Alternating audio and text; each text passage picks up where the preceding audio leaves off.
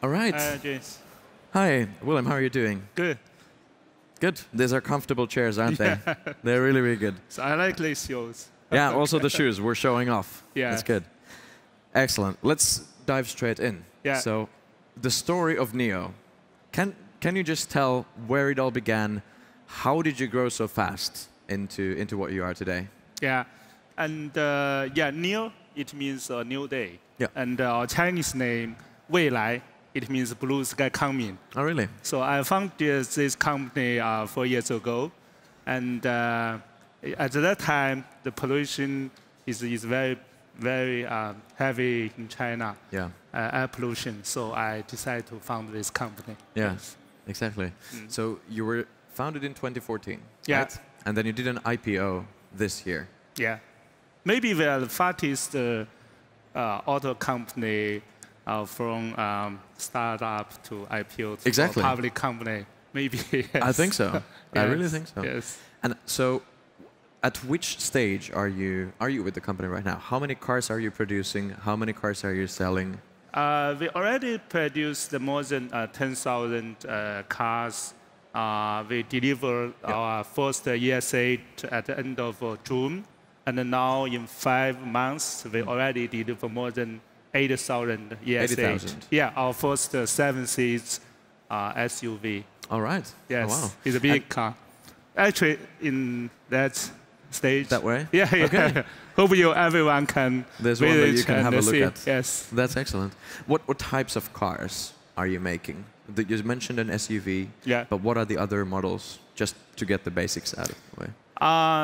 We in the year 2016, we launched our first supercar, EP9. Yes. It's the fastest electric car in the world. And, Fastest electric car in the world. And the fastest autonomous driving car in the world. All right. And very, very fast. And last year, we launched our first 7-seat SUV.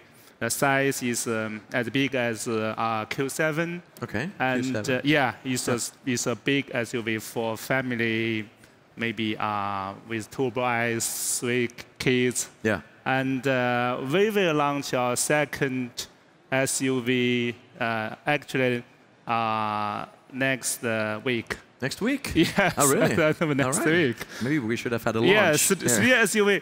You know, in China, I think SUV is quite popular. Yeah. Because the traffic is very, very heavy, and the users, drivers, they want a very big space.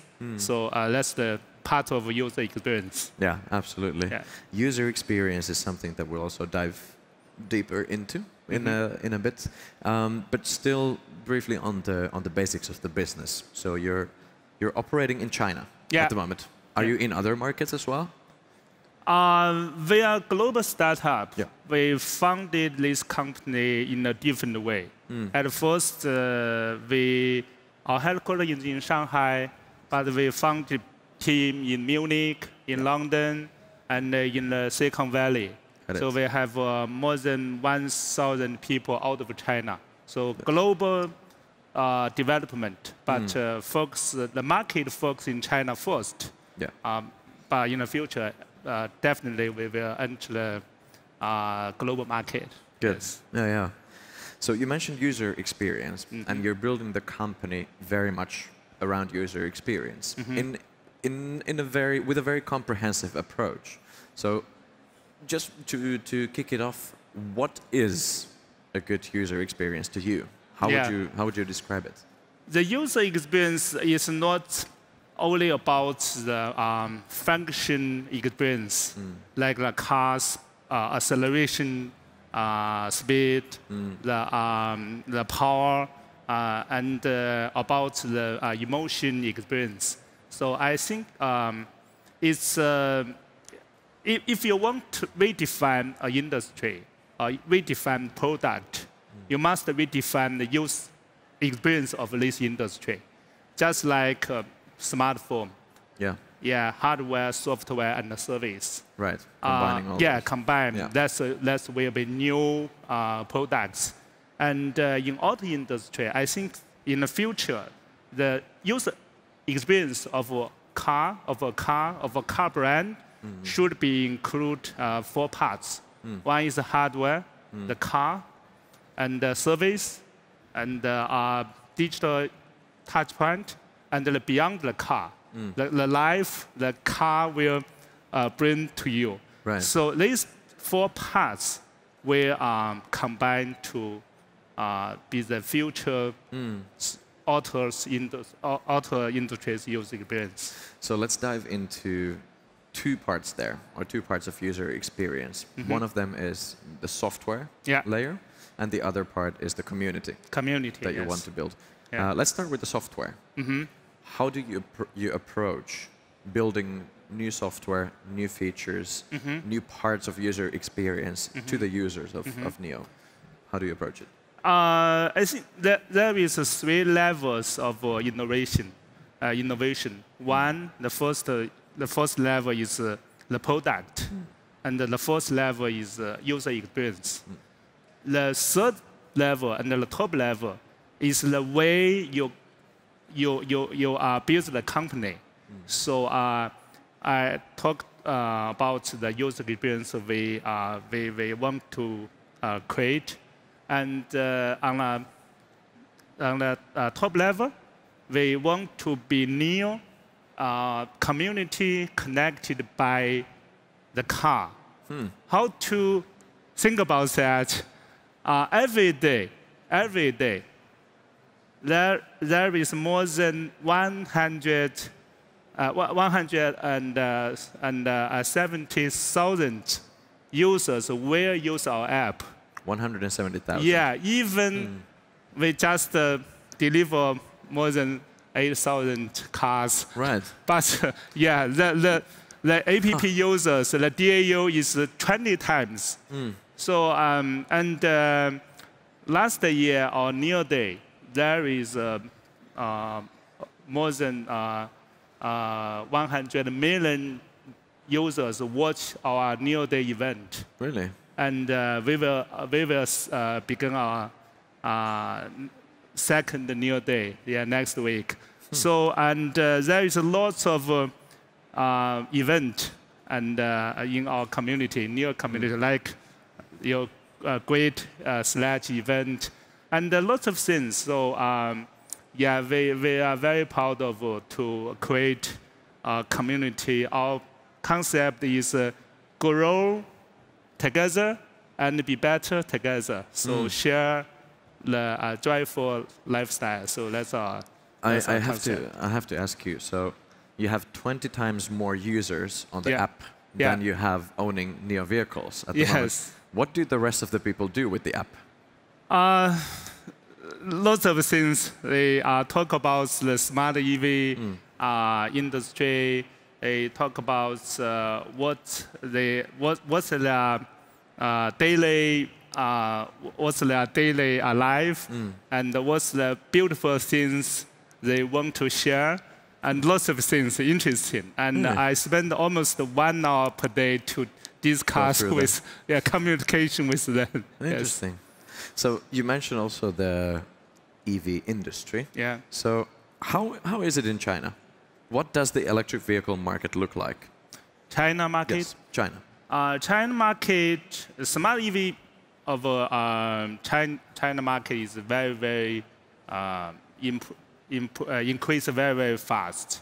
And last year, there were almost 70,000 EV sold out in China. 70,000. Yeah, and this year, the first 9 months reached the number of last year. So increased very fast because the smart EV, the Chinese consumer will consider smart EV very advanced technology. Yeah. It's very cool, and not only about the environment friendly, and but also more important part is it's very cool thing. It means high tech. It means autonomous driving. It means AI. It means software-defined vehicle. So I think it's very cool. It's a very good time to start a new smart EV company in China. Yes. Are people using your vehicles with the autonomous mode in China today? Yeah. Out in the traffic, people are using the autonomous mode just regularly. Now? Yes, right now. Right now, our ESH, we provide ADAS, not autonomous driving now, but we provide level 2 ADAS function to our users. So in traffic mode or in the highway, you can sometimes you can free your hand, and it's because the traffic is very, very heavy in China. So if the traffic mode or highway mode, you can depends on our ADAS function to free your maybe free. Sometimes you get some free. Yes. Exactly. So going back to the electric vehicle industry, there's a lot of infrastructure needed to run a fleet of electric vehicles or to have mass market adoption. So charging stations is one. How many charging stations are there in China for electric vehicles? Public charging station, there at the end of last year, there is almost 170,000 charge stations. Public charging station. But you know, it's not so hard to install home chargers in in your home in China, and our ES8 users, there are almost more than 70% of our ES8 users. They can install home chargers. Okay. So this number is beyond my expectation. And 70%. And we have lots of innovative solutions, and we try our best to install home charger for our users, and we also provide one click to power. One click to use your app, and you just ask, so please charge my vehicle, my ES8, and then we send people to take your car. Oh, okay. And then charge for you, and then back bring to it back. the park slot. So, and that's like a food delivery service. And we also provide Power Mobile. It's a charging truck. And so it's driving around and charging. If we find your ES8 have no energy, and we will send a mobile truck, Power Mobile to you. And we also provide Power Swap. It's a swap station. You can swap your whole battery pack in 3 minutes. 3 minutes. In 3 minutes. And in last month we install. We finished the installation from Beijing to Shenzhen, the whole freeway, the whole highway. So there are more than about 18 swap stations. Oh, wow. And then if you drive from Beijing to Shenzhen, you can depend on our swap station. It's as fast as the traditional car. So 3 minutes and then go, and then go forward. So we must have this kind of innovation way to give our users the better experience. Yes. So talking about batteries and swapping batteries, what do you see going on in the battery industry? What's the state of the art? The battery technology? Yes. Yeah. I think the battery technology, lots of startups are focusing on developing a new technology for battery. But I think even today's technology, battery technology, we can do much better than today. It's not only about the battery. But also, this part I will need Eve's help. Okay. Yeah. Yes. If we help me. Okay. Yeah. 所以我觉得最关键的不光是电池的技术，电池的技术当然会发展。我觉得关键的是这个我们要真正要给用户提供一个好的家电的体验。就像我们今天我们的这个手机智能手机和10年前相比，我们也并没有在电池技术上有不得了的进步，但是我们并不会有这种焦虑，说我的手机会没电。为什么？因为你有充电宝，你很方便就能充电，所以你不会牺牲这个手机要把它增加的很厚，变得很难看，然后去为了电池的续航时间长一些。所以我觉得今天其实大家都有一点焦虑，觉得好像必须电池技术突飞猛进，续航增加的非常的多，才可能电动车才能普及来讲。其实我觉得不是这样的。就像我们现在所有的这些一键家电的服务、换电站、移动充电车这样的服务，我们就能够给你提供非常好的一个体验，就会让你忘掉 OK 电池的技术，我们还可以等它，但是我们不需要依赖电池的技术就能做到智能电动汽车的普及。所以 All right. Please. Actually, I think the important thing is not about the battery technology development. The more important thing is the better charging experience. Just like the smartphones nowadays, people do not have anxieties about the smartphone batteries. Yeah. But if you compare the battery technologies 10 years ago, actually there's no much advancement in the battery technology arena. But we do not have this anxiety. So we do not need to worry about the battery of the smartphones because we have the power bank to charge our smartphones. And we do not want to make our smartphones thick and ugly by adding more battery cells. For the battery technologies and the driving range, a lot of people think that these are the most important factors for the mass production or the mass adoption of the EVs. But it's not true because if we have a very good power services with our power mobile and power swap stations, our home charging facilities, then we can provide very good user experience to the users.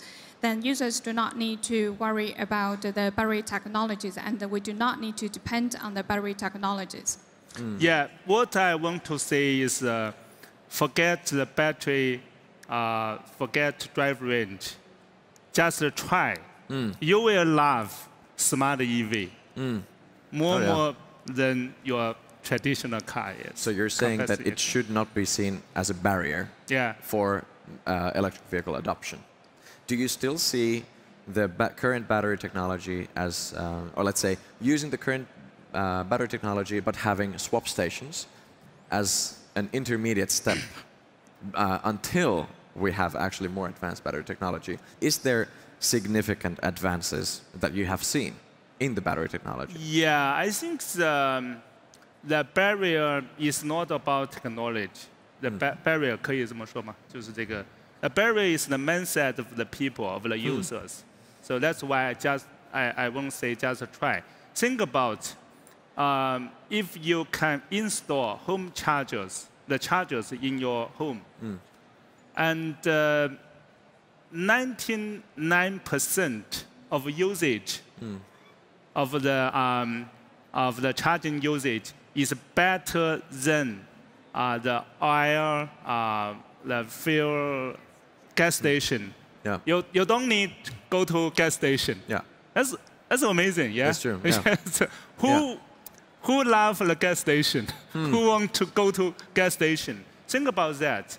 So 99% of the daily usage, the user experience will be better. But sometimes if you drive far away, maybe 400 kilometers, maybe 500 kilometers, you can depend on the new solution, such as swap station, such as our power mobile solution. So we can think. We should think about the mobile internet thinking. That we can use mobile internet technology to build a totally new infrastructure system. Every car, every every mobile phone, every infrastructure, swap station, power swap, maybe even charge station, and the service people are connected by a cloud service. Think about that. The efficiency will be very, very high, and the user experience will be much, much better. So think different, not follow the gas station, not just follow the words spoken by the traditional auto industries. Yes. Exactly. You know, as we just got started, our time is up. Yeah. This was it. It's better to live a hunger for more, I guess. So thank you very much, William, for joining us today. Andreas. Thank you. Thank you very much. Thanks. Thank you. Good. Thanks.